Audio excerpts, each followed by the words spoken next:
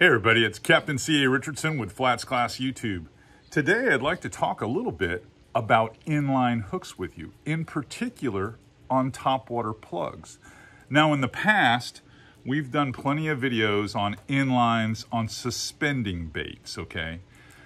But we never really talk about them with topwater, and I've gotten a ton of questions and reaction from all of you guys out there about why don't we see you use them on topwaters, because many of my topwaters still have trebles on them that I mash the barbs down.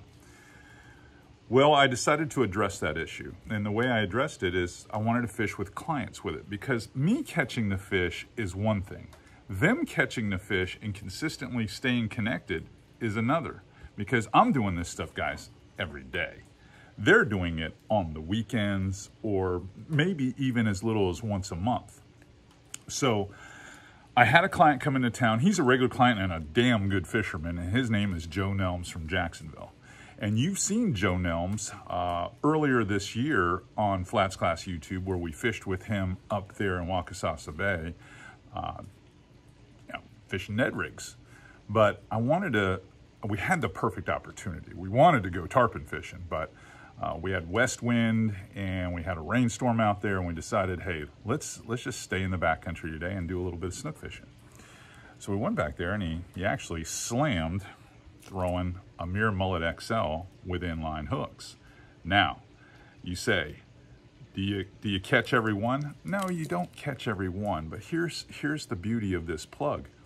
The beauty is you can throw it right to the edge of the Spartina grass, right to the prop roots in the red mangroves. You can work the surface even when it has floating grass and debris, and you still catch fish. So let me set a few things up while you watch this video.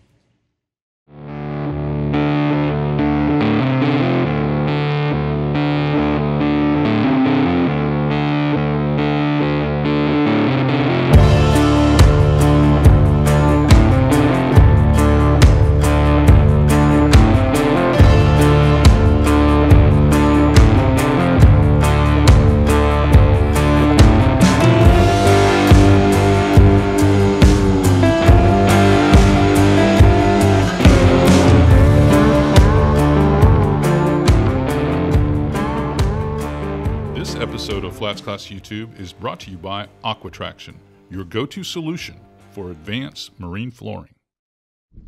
Got a rainbow right here, and we got some rain coming. It's good topwater time now. Hope there's some... Oh, just missed one right here. Doggone it! Turn around looking at rainbows. You're out here catching fish. Bitch, while I saw.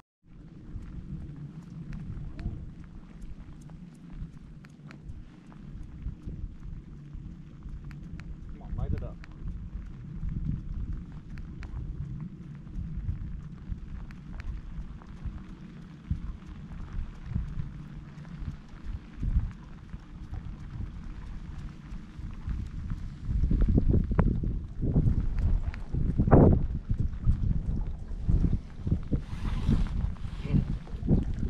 Talk about a hit.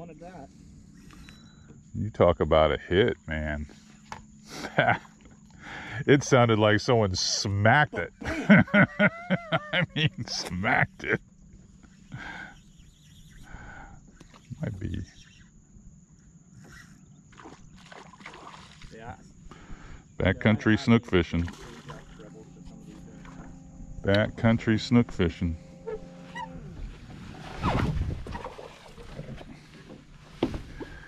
The single inline hooks make it so nice. Really do make it nice. On the top water. Yep, on the top water. Get a hit like that.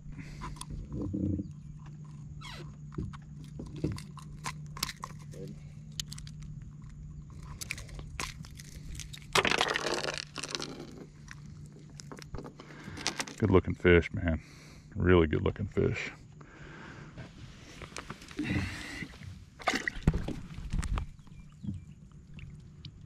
All right, buddy. Go swim. Well, let's get one more quick red. A boat. That is a respectable trout. A summertime respectable trout. Oh, good little fella. Man. Okay, gotta log him. Yeah, you gotta law that one Log him. for the star tournament. I mean, he got that even with single hooks. Yeah, I went right through. I was lifting. Yes, Joe is a solid fisherman. You can tell the way he works the plug with the rhythm, the cadence is consistent, nothing changes. And he's patient. When the fish come up behind the plug or blow up on the plug, he doesn't skip it out of the way. He continues to work that plug. And that is very important when you're using single hook inlines instead of trebles. You can't get away with that impatience, that feeling that you've got to set the hook. You've got to let them load the rod. If you let them load the rod, you're going to be fine. The reason I'm telling you this is it's summertime. And in the summer, we deal with higher water levels. Okay, so all the tide heights are going to be higher. And it puts the fish extremely close to the shorelines.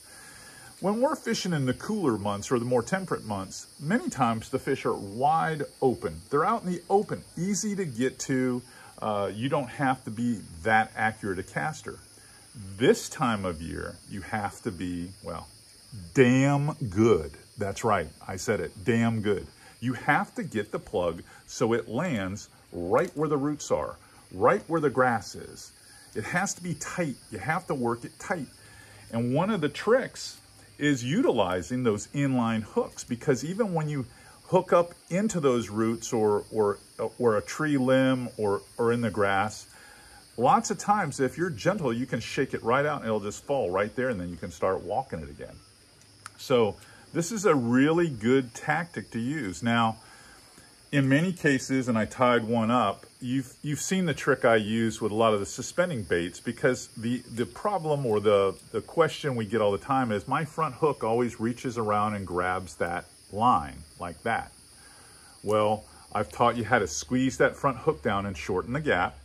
In this case, using a clench knot with these suspending baits, because I mean, you're working these things really erratically and they do foul at times. It's a little different with topwater. With topwater, that doesn't happen nearly as much, okay? Bigger plugs. I'm using a loop knot on this to give this plenty of action, okay? But I'm using a 40-pound leader. That's right, 40. And there are many times, because this is more of an alpha style bait. I mean, the fish that's going to whack this is pretty pissed off. He wants to eat it. He doesn't care if it's 40 or even 50. And at times I'll use 60. That's right, 60. If I know we're fishing for big snook around fenders, docks, seawalls. But typically backcountry fishing, I use 40-pound fluorocarbon. That's what I use. So use that 40. The stiffness of the fluorocarbon itself will keep that front hook from wanting to foul. Working it in a rhythm is important. Now, I'm not going to kid you. You will lose a fish or two. It happens. Like this. It's your redfish too. I knew we needed to go back to topwater. It's a red. It's a red. It's a red.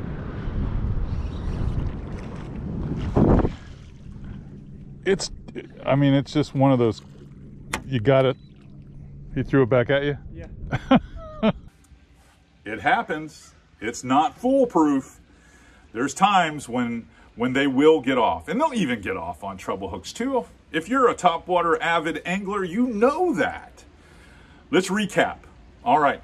The reason you're throwing those single inline hooks, you can work through surface debris like grass, and that's what we have in the summer, a lot of grass floating on the surface. There's more boats out there. There's sheds from the grass naturally because the tide heights are deeper, we have bigger tide movement, and the grass can be a problem.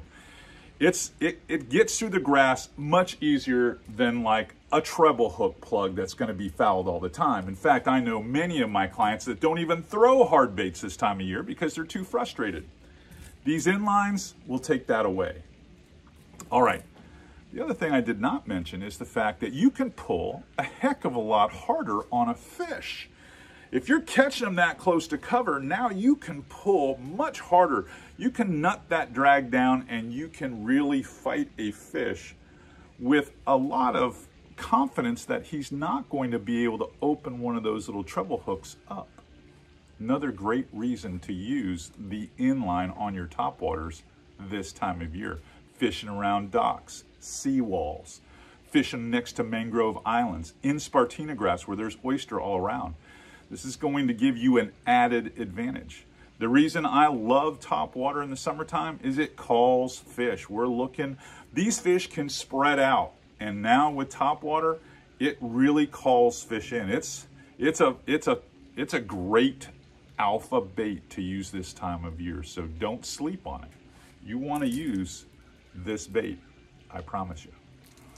All right, if you like what you're learning here at Flats Class YouTube and you like all the adventure stuff we do, the lifestyle stuff we do, the fishing tips and product reviews that we've been known for 15 years, we are the inshore authority on that stuff. I want you guys to subscribe, share it with all your fishing buddies, and hit the like button and that notification bell so that when these videos pop up, we're making them readily available. You're going to be able to see them and you're going to go to the water and use them. And they're relevant for the time of year that we're doing it. I try to keep all this stuff in real time so that you watch this video and then you go to the water this weekend and catch fish. That's the whole idea. All right, appreciate you. See you on the next Flats Class YouTube.